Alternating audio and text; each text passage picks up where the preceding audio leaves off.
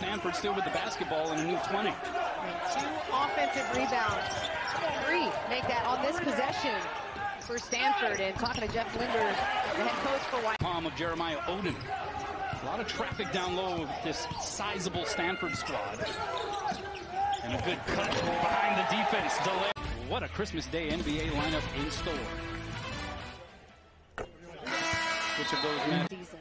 It really has, and this year no exception. I think we're both excited to see the Warriors with Ingram. As you take a look at Harrison Ingram trying to stay loose, he picked up 2 early fouls. But he said when you look at when Stanford was at its peak here under Mike Montgomery, they had a lot of juniors and seniors, 4th year, sometimes 5th. 1 for 2 here in this early afternoon affair.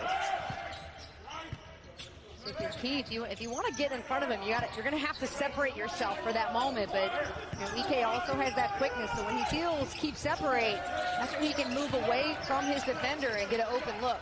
So Keith going to have to step it up defensively to stick with Ike. Delaire with a good look, and he was at 9, and we mentioned he's got a 7'2" wingspan, and he times the jump really well.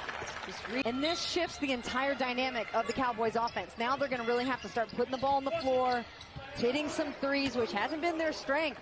In this game, they're just 3 for 16. So somebody's going to have to get it going from the outside.